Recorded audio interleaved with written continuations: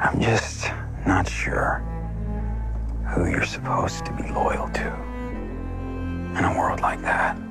This is Luke Hemsworth, the latest of a veritable invasion of Hemsworths from Australia. His two younger brothers, Liam and Chris, have had successful careers in film and television, and now with Luke's series regular role as Ashley Stubbs, a security officer of an Old West theme park in Westworld, it's his turn to shine. Luke actually paved the way for his brothers by being the first Hemsworth to get into acting, first appearing on the popular Australian soap opera Neighbours as Nathan Tyson, a jock who's not above juicing up a little bit for the big game.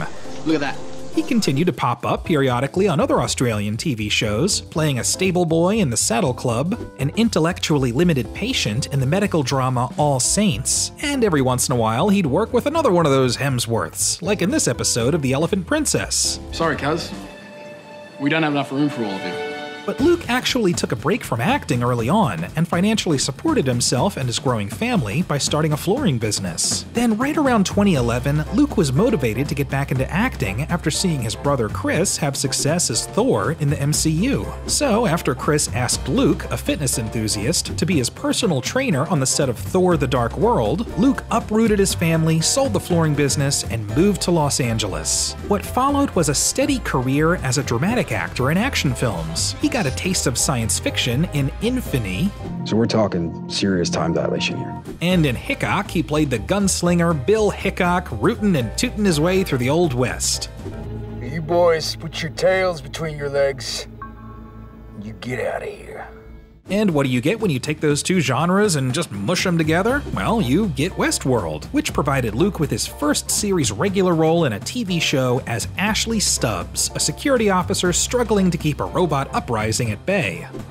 The only thing stopping the host from hacking this to pieces is one line of your code.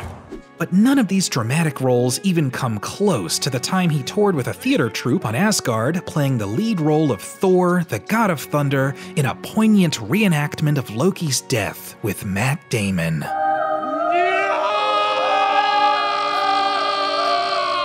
Slowly but surely, Luke Hemsworth's career in film and television has continued to flourish, with Westworld being what you might call his first big break, following in the footsteps of his two younger brothers, who he's been nothing but happy for and has self-effacingly referred to himself as the short, dumb brother of the group. You shouldn't be so hard on yourself, Luke, and don't tell anyone, but you're secretly our favorite Hemsworth.